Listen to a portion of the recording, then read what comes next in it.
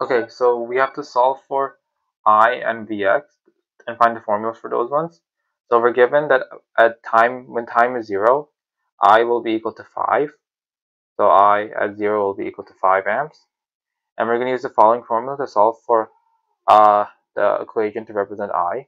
So it will be I at 0 times z to the power of t over the time constant. So we know I at 0 is 5. So that's the first part that's already done. Now the time constant is the tricky part. So the time constant will be equal to the the resistance equivalent times the inductance. Sorry, my bad. It's the inductance value all over the resistance equivalent. Okay.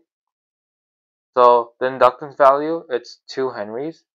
Now the resistance equivalent will be the resistance equivalent between the inductance value. So let's redraw the circuit.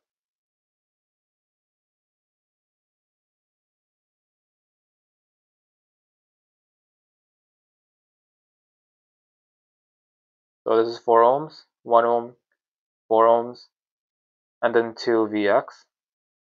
And then this is plus V, and this is Vx here.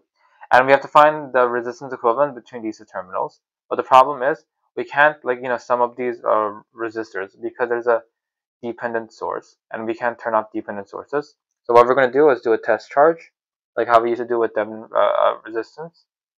We'll call this test charge 1 volt. There'll be a current coming out of this direction, so let's call it IO. And the Thevenin equivalent will be 1 over IO. Okay, so we have to solve for IO. So let's do a node analysis. So let's call this node VA. So let's have a current moving in this direction. Let's call it I1, and a current moving in this direction. Let's call it I2. So I1 plus I2 will be equal to IO.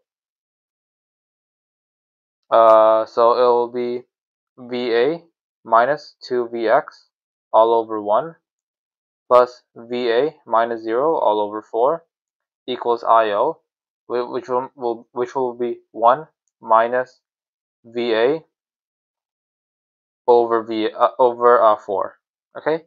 Now we have to find something to represent this Vx. So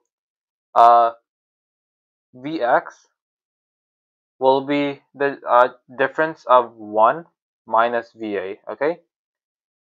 So because how should I say it?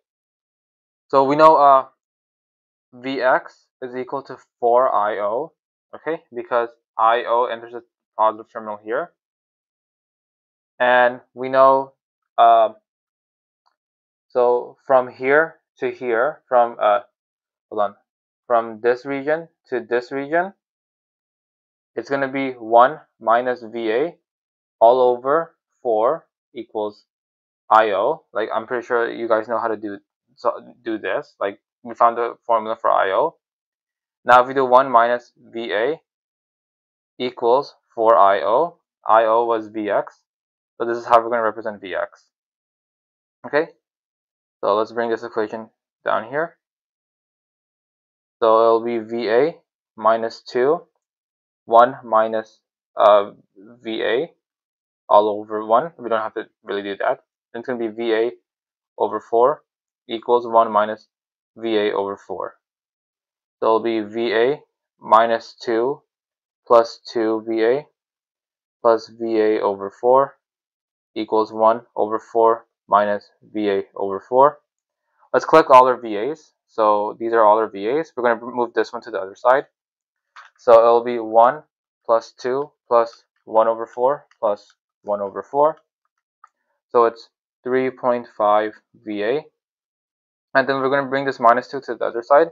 So it'll be 1 over 4 plus 2. So it'll be equal to 2.25. So let's solve for VA. So VA will be 0.6428. Alright, and now we can solve for IO. So IO will be 1 minus VA. So 1 minus 0.6428 all over 4. And this will be IO.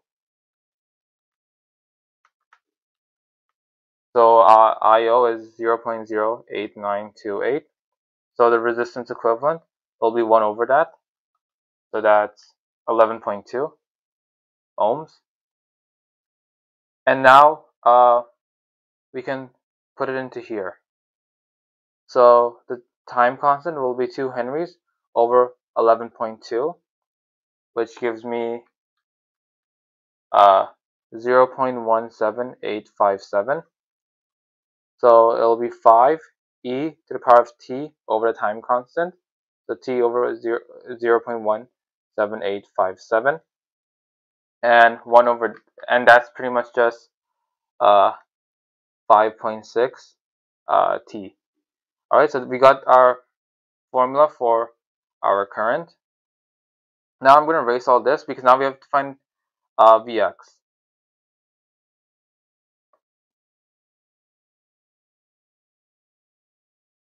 Alright, Vx is actually going to be pretty easy.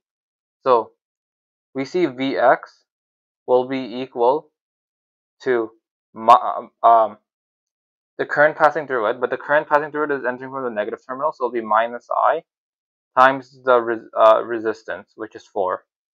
And we know what I is. This is the formula for I.